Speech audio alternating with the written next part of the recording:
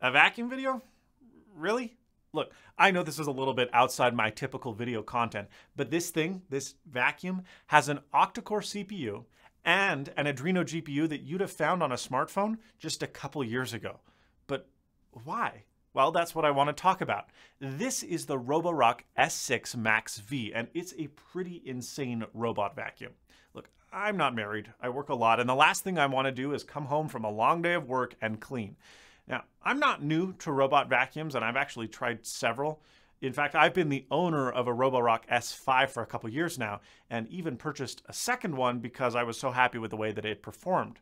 Now, some of these vacuums get really, really pricey, but I always felt that the performance of the Roborock line compared to its price was a standout. Their newest model, the S6 MaxV, isn't really any different in that regard. The vacuum ships with a variety of accessories. Obviously, you get the vacuum itself, which we'll talk about in more detail shortly. You get a charging dock that is attractive and pretty low profile, as well as a drip mat for said charger.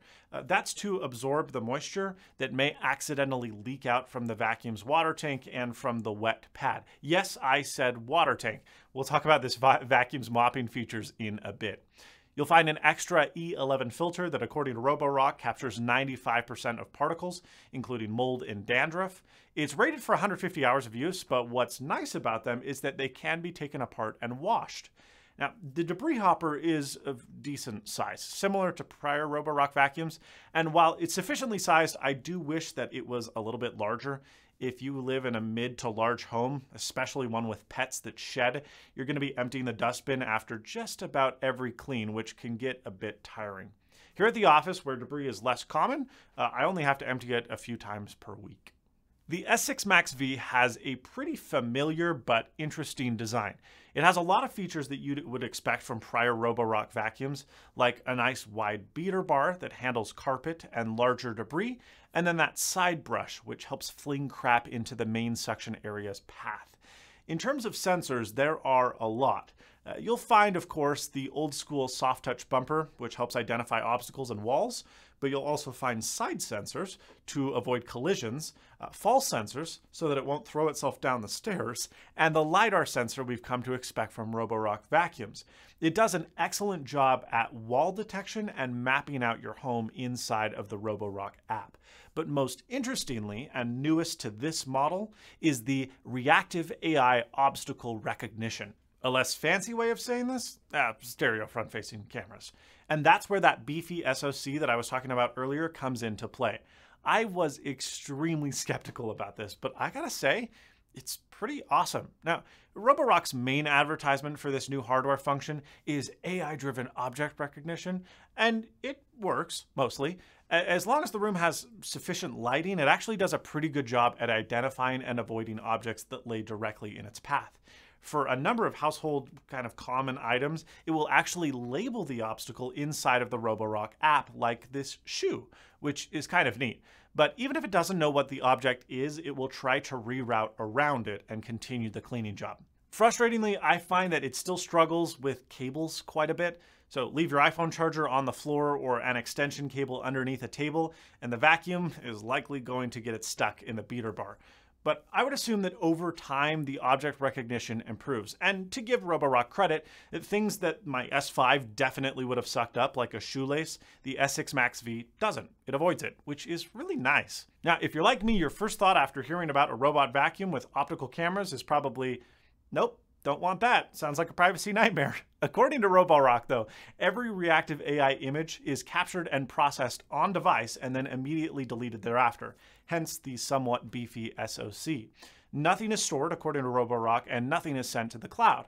While I can't confirm the first one, I can confirm the second. Doing a deep packet inspection on the vacuum shows that it sends very little data back to the cloud, presumably just enough for app operation, and isn't sending anything big enough to be image files. Thanks to the application and reactive AI, the vacuum is really, I don't want to say smart, aware. You can put it in any room you want, and as long as it has been mapped previously, it knows exactly where it is and how to get back home. In fact, the Roborock app even supports multi-level mapping systems as well. So if you live in a house with multiple floors, you can just carry the vacuum up or down the stairs, push the cleaning button, it will recognize what floor it's on and the settings that you've established for each room. Speaking of settings, yes, the Roborock app allows you to split each floor up into a variety of zones or rooms. And within those rooms, you can vary the suction level, the mopping water volumes, and the order of operations for the cleaning process. You can also just tell the vacuum to clean a specific room that might need attention without having to pick it up and walk it over to the destination. You can set up virtual walls and no-go zones in the app, and the vacuum intelligently recognizes and respects them. No more putting crappy metallic tape on your floor to prevent your vacuum from going somewhere it shouldn't, like we had to do even just a couple years ago. Another thing I really appreciate is the smart top-up charge system. My Roborock S5 was smart enough to know it was time to go home before it ran out of juice, but that sometimes meant that it left a room half vacuumed for a couple hours while recharging. The S6 MaxV knows how much juice will be needed in order to clean an entire room or zone and won't start cleaning that area until it knows it can do it with the remaining charge. It also, if it needs to go back to the dock, won't charge more than it needs to in order to finish the job in a timely manner. No more waiting hours to charge to 100%. Speaking of charge, battery life has been awesome. Way better than the S5. The 5200 milliamp hour battery can clean up to about 3,200 square feet or 300 square meters before it needs to recharge, which is really, really nice. Let's talk suction. Boy, this thing sucks. In a good way. Roborock claims 25% more suction power over predecessors, and I believe it. On the max setting, it applies a shocking amount of suction for such a tiny vacuum. And while it's certainly not going to rival full-size upright vacuums, it's certainly enough to pick up heavier dirt and the like. It gets loud on max suction mode, as prior Roborock vacuums did, but I find that the turbo mode is a nice balance between powerful suction and quiet-ish operation. Now, mopping is something that I didn't expect to ever use. I certainly didn't on my S5, but I gotta say, I'm pretty impressed. Now, Roborock recommends you only use water inside the tank, which, well, we could argue about the effectiveness of surfactantless cleaning all day, but I digress. The S6 MaxV utilizes a massive water tank that makes up a lot of the vacuum's total mass and actually draws water through a pump and then spreads it along an even path in front of the mopping pad. The mopping pad gets gross, which is good, right? That means it's working.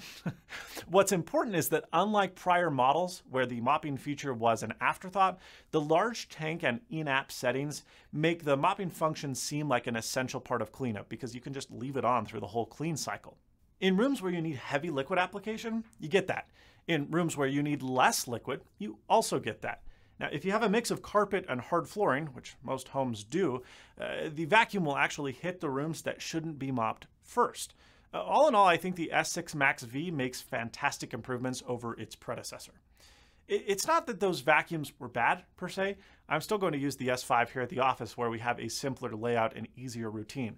But the S6 MaxV is undeniably powerful. You pay for it. This thing is not cheap, but it's fast, it's smart, it's customizable, and it's the first robotic vacuum cleaner where I actually look at the cleanup job it did and say, wow. You'll still need to give your home a little bit of attention and love with a real vacuum, getting corners and edges because that's something this vacuum falls short on.